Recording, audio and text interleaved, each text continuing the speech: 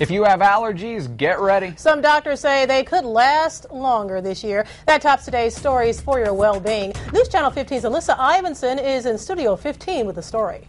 Well, when some people think of fall, they think of cooler temperatures and colorful trees. But for allergy sufferers, they see visions of itchy eyes and runny noses.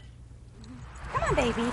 Melissa Hoffman loves to be outside, but this time of year, that comes at a price. The head clogs up and the throat clogs up and you cough and hack. Melissa, like millions of Americans, suffers from seasonal allergies. We go through a lot of Kleenex this time of year. We have high ragweed counts, high mold counts. Northeast Indiana has a lot of farmland, but that means when it's time to harvest all the crops, people's allergies flare up. Combining stirs up mold spores, grain dust, rust and smuts, the funguses that grow in the grain. Ragweed is on the way down now, but the mold will be around for a while. Until the late frost in December. Dr. Peter Rothman says global warming is making allergy seasons last longer. With the higher levels of carbon dioxide in the air, the plants respond by making more pollen, and we have longer seasons. That means a lot of treatment. The first line of defense is avoid the allergens if possible. Don't hang dry clothes or sheets outside. Picks up millions of pollen and mold grains, and you're bringing it to bed with you.